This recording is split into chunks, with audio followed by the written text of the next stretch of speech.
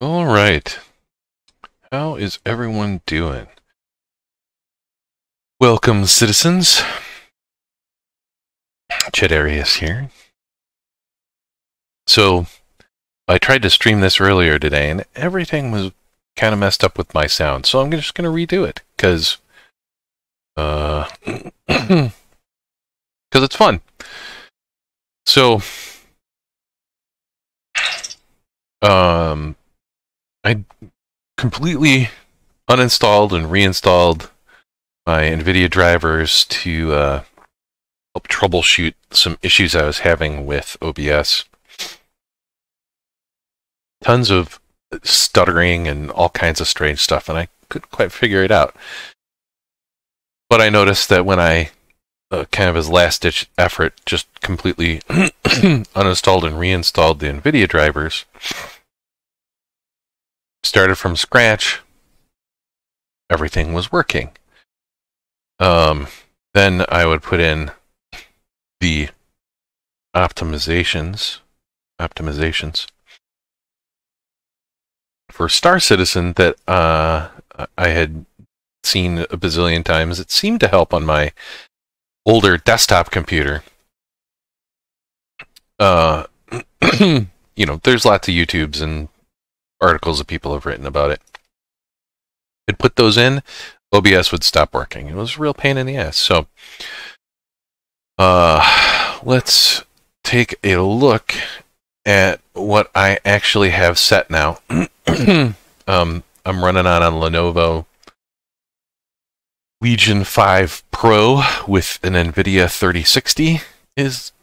Gaming laptops are literally the cheapest way to get a gaming workstation right now. I would rather just build a desktop for some of this stuff, but you know, graphics cards are just too dang expensive now. Thanks, miners. Anyways, easiest thing, if anyone wants to try and copy this, to do is to just click the restore button. And I've literally only changed like one thing on the global settings. And that is the shader cache size. So that does seem to have some improvement for your FPS, frames per second. But you know, your results may vary.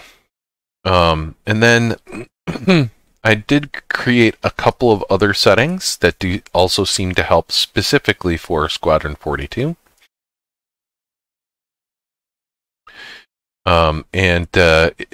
It's nice because it makes them bold when you've changed them. I've done low latency mode.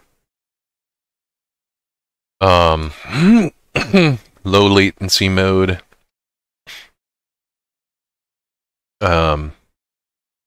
does seem to, you know, give me a bit of a performance boost. And then triple buffering. Now, triple buffering is interesting because you know, it says that it should improve performance while vertical sync is also turned on. And I actually noticed the opposite, that if I turn vertical sync off with triple buffering on, I get a little bit of a boost within Star Citizen. I'm not really going to think too much why, it just happens to be that way. So those are my settings there. Here are the settings that I am using for my User.cfg, just doing 1080p. At the moment, I have set my max FPS at 30 because that's what I stream at, and why do anything more? But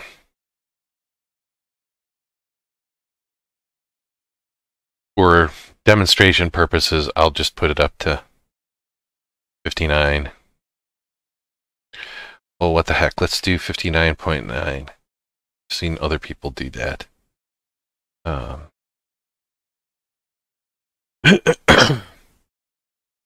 Running in a full screen borderless window. I don't find any of these settings to actually do anything interesting for me at this point. So I have remarked them all out because they don't really seem to do anything. I'm running dual screens off my laptop, so I have an external monitor. That when you do that with the Lenovo, it's always running off of the Nvidia card. But I still have the Nvidia card, or the Star Citizen app and the launcher set to exclusively use the Nvidia card.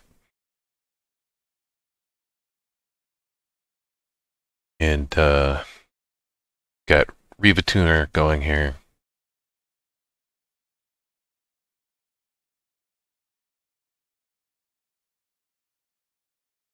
And now we wait.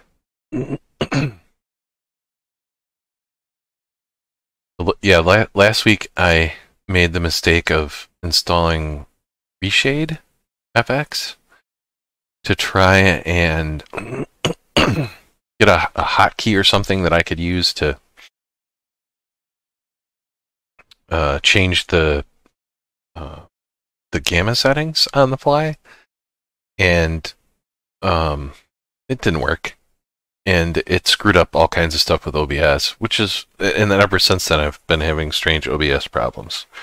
I completely uninstalled Reshade, but was still having issues. So, all right. So persistent universe. I'm just gonna run around Everest Harbor because that is what I know.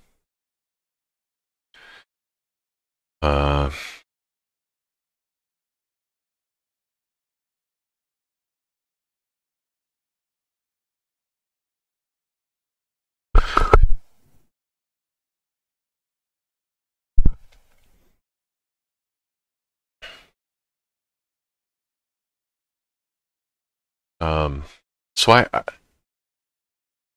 yeah, that kind of started all my problems. I don't think it was actually the cause of them. It turns out was setting the virtual sync here, verticals, not virtuals, vertical sync too fast. Will completely hose my OBS stream. It basically just does constant jittering and stuttering. So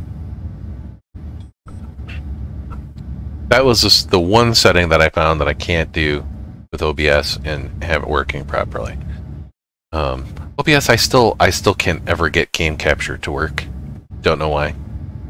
It just doesn't. So right now I'm actually doing display capture. When I normally stream, I've been just using the window capture. So Star Citizen is an interesting piece because it is an unoptimized alpha mess of a client. And you can see that I am only using, less than 50% of my CPU and only about 40% of my GPU.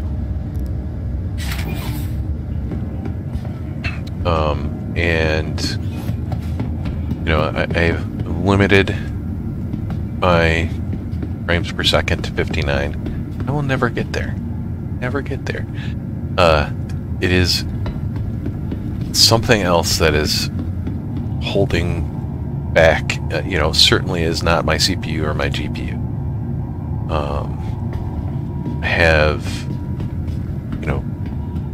I've actually upgraded the DDR4 RAM in this laptop, and I don't think it's the memory either. My hard drive is not being taxed very much, so there's just something about the system that Star Citizen just cannot maximize these things to save its life.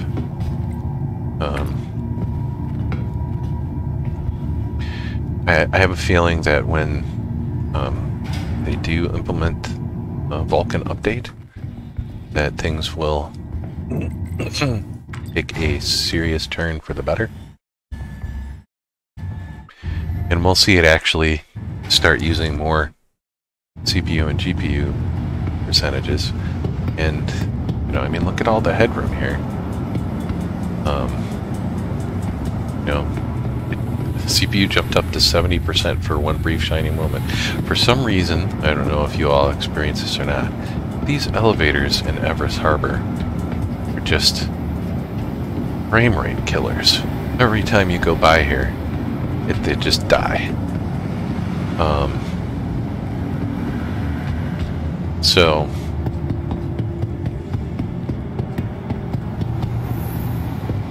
you know, low 30s to low 40s is typically what I see on Everest Harbor. And here I'll switch to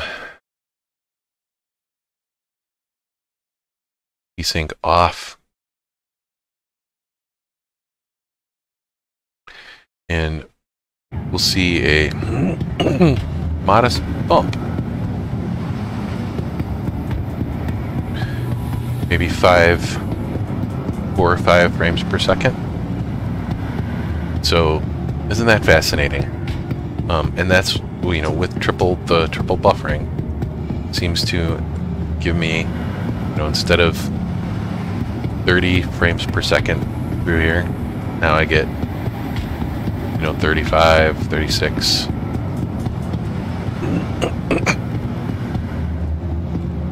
So what else do I have set in here? I have found that the game runs far better on very high, no matter what. Medium on everything else, borderless windows, nothing special. Some people say sharpening all the way up or all the way down seems to make a difference for them. It doesn't seem to do anything. I do run with my gamma kind of all over the place. Find that dimly lit environments like this just better, and you can see more detail. The gamma's up higher. On super bright planets, like here. Let's see if we can see the difference. You can turn it way down and see, yeah, look at all the detail in the mountains. You know, that are washed out before, but you know, now you look on the inside and it's HDR would be lovely. This is not an HDR monitor, so options, graphics, return to game. Yeah, I'll put it back at 50. So yeah, look at all that detail that you've lost. Oh, noobs. Hi. Anyways, those are my settings.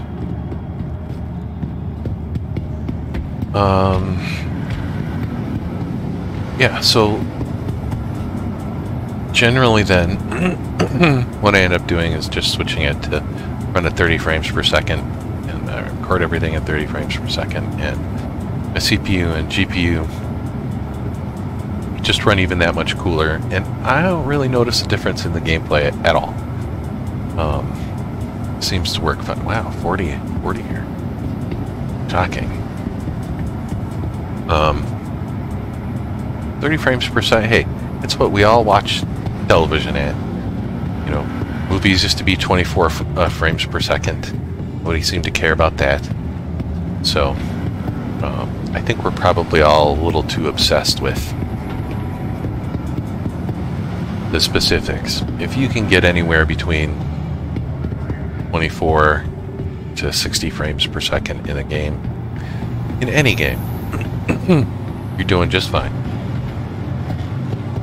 You've got to stop measuring things by, how many frames per second over 100 we can get, because at that point it just doesn't matter.